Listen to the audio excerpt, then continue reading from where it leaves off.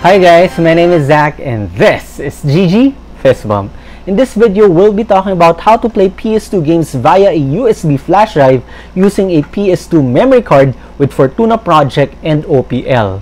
This method, by the way, works on all PS2 Slim models. So, how does it work? Let's find out. But first, roll the intro.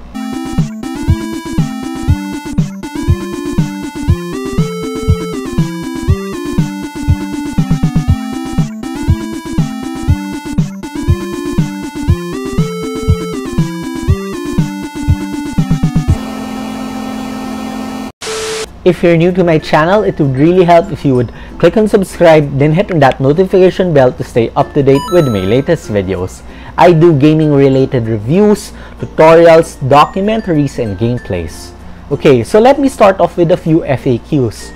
First, what is Fortuna Project and how does it differ from free Mcboot? Well, to simply explain it, Fortuna Project is a homebrew launcher for PS2 models. It's a bunch of files installed inside a PS2 memory card which allows you to run your own homebrew applications. One popular homebrew app for the PS2 is Open PS2 Loader or OPL, which if you load it up, allows you to play PS2 games that are placed inside a USB flash drive that is plugged in your PS2 console. Free Mcboot in essence is like Fortuna Project, a homebrew launcher installed inside a PS2 memory card, which also lets you run homebrew applications. This soft mod has actually been in existence for several years now, while Fortuna Project only got popularized starting 2020. There is, however, some limitations with free Mcboot. While free Mcboot works for all PS2 FAT models, it only works with PS2 Slim models produced in the second quarter of 2008 and below, which comes with the model number SCPH9000 with an 8B date code and older. Meaning, for those newer PS2 Slim models, free Mcboot won't simply work. With the newer Fortuna Project, however, this soft mod will work on all PS2 Slim models with support for the FAT model coming very soon. Another common question is that, can I still turn back my PS2 to normal and play DVD discs once I have Fortuna Project? To answer, yes you can. Again, Fortuna Project is basically a bunch of files installed in your PS2 memory card. If you don't have it plugged in, then your PS2 would just boot normally. You can still use a memory card without free Mcboot or Fortuna Project and place your saves there. So, in relation to that, if you have a Fortuna Project memory card, can you still use a separate memory card for your saves? Well, yes, that's actually advisable. While you can actually save on your Fortuna Project memory card because there's still space, we'll be messing with Fortuna Project a lot. So, just to be safe and that you'll be free from any corrupt data, it would be better to just save on your second PS2 memory card. And yes, your saves do go into your PS2 memory card, not to your USB flash drive. Next, how exactly do you get a PS2 memory card with Fortuna Project? Well, while Fortuna Project would work on all PS2 Slim models, when it comes to the installation of the program, not all PS2s can do it. If you want to learn the needed requirements for installation, as well as how to install Fortuna Project yourself, please watch my video, How to Install Fortuna Project plus OPL for PS2 USB Games using free DVD boot. But, if you don't want to go through the hassle of installation, or if you don't have the necessary requirements, memory cards with Fortuna Project installed are readily available online in e-commerce websites for a small fee, like in eBay in the US or in Lazada in the Philippines. Some Facebook marketplaces may also have them, like PS2 Mcboot Philippines, which sells Fortuna Project memory cards for as low as $10 or about 500 pesos for the 8MB card. So, if you now have a PS2 memory card with Fortuna Project installed, as well as a USB flash drive, let's head over to your PC and I'll be showing you how to set up your USB flash drive and put your PS2 games. Okay, for your USB flash drive, all you have to do is to format it to FAT32. However, the maximum file size that you can add to a FAT32 flash drive is 4.29GB. For games that are 4.3GB and up, you will need a different process from what I'll show in this video. Basically, for the bigger games, you need to break them into 1GB chunks through a program called USB Util.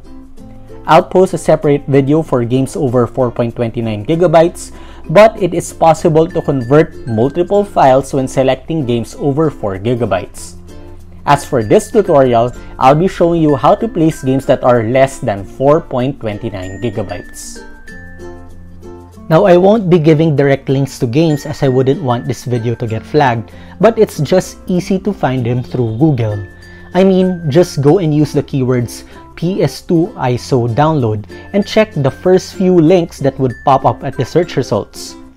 Personally, I use ROM Hustler, ROMs Mania, CD Romance, and pretty much these first few websites. Just remember that free Mcboot reads .iso files. Just search for the game that you like and click on download. Usually, when you download ISO files, it will be in .7z, .zip, or .rar, so you will be needing a program to extract the file. I use WinRAR, which is a free program. Link on the description below. Now, I get a lot of these questions in the comments. For some people, they say that they don't have these image icons and instead have another RAR file inside. But in fact, it can already be the ISO itself.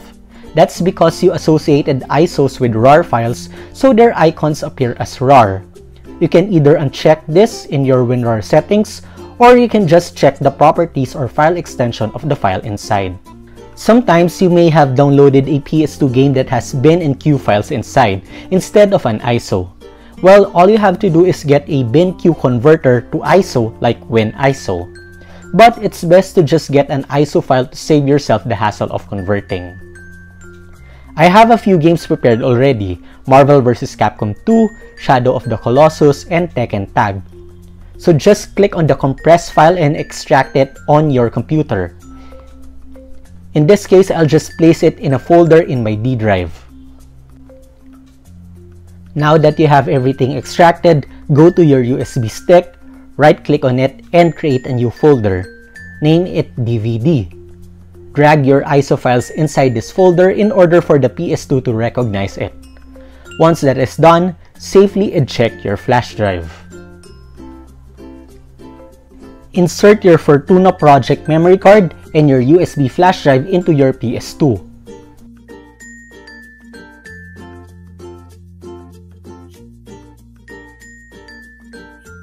With everything in place, power on your console.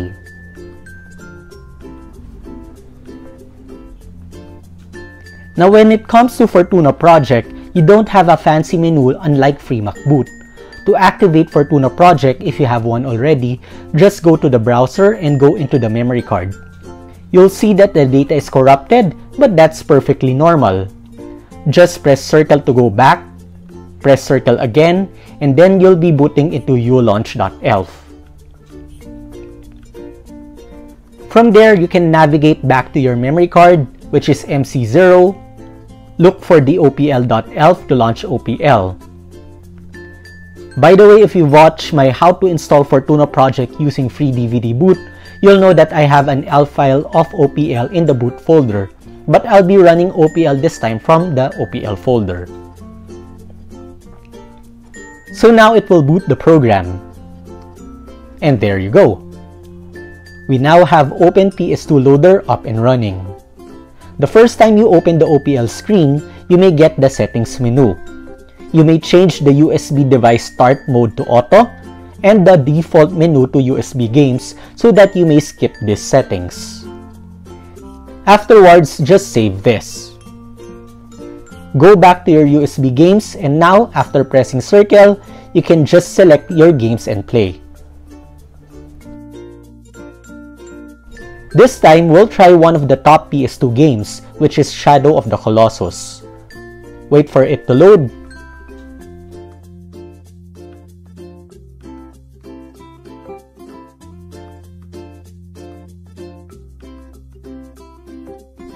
And there you go. We have successfully run a game through USB using a Fortuna Project memory card with OPL. Let me just show some footage until we get to actually control the character. Afterwards, I'll be resetting the PS2 and show you what happens now that you've saved your settings in OPL.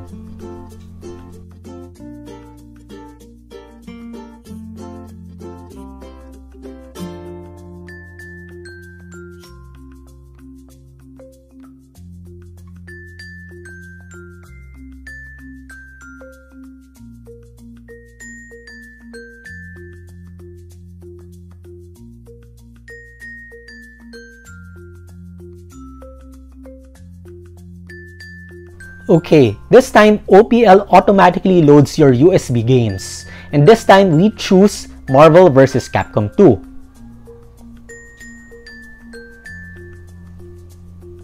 And boom! It's now up and running. It's very easy once you have a Fortuna Project memory card.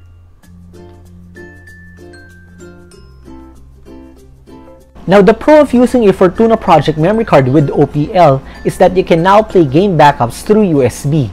However, the con here is that there are full motion video cutscenes that will be super laggy. This is because the PS2 utilizes the outdated USB 1.1, which makes it slower to read files compared to USB 2.0 or 3.0. There isn't really a fix for this if you want to use a USB flash drive, but you can try running games via SMB or an Ethernet cable, but that's a discussion for another video. And with that, I think we're done. If you found this video helpful, interesting, or entertaining, please leave a like and subscribe to my channel, then hit on that notification bell for more content just like this. Again, I am Zach, and this is GG Fist Bump.